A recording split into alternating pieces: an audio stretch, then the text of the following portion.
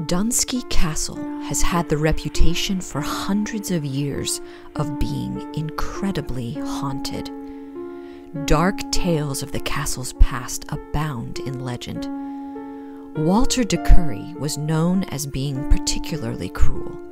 He was the keeper of Dunskey Castle in the 1300s, a wanderer of the sea.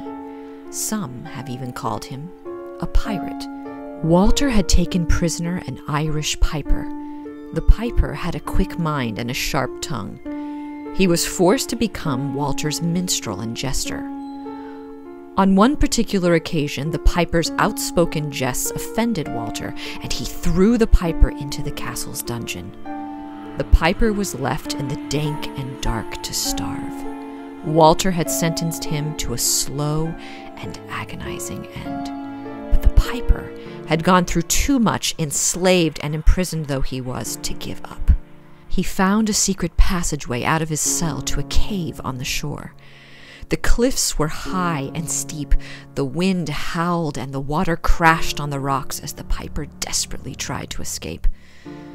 The piper was never able to find the exit, and he died a slow and lingering death.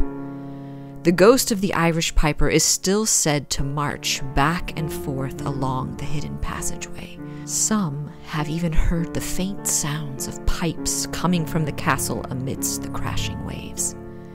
In modern times, a workman was working on water and drainage in the area and found a large, cavernous space exactly where so many, for so long, had reputedly heard the piper's songs from the castle.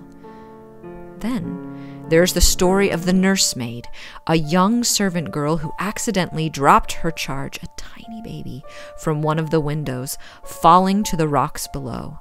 She was overwhelmed with fear of what might happen to her when the laird of the castle found out what she had done.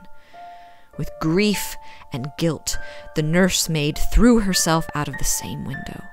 Shrieks and the cries of a baby have also been heard near the stones of Dunskey Castle.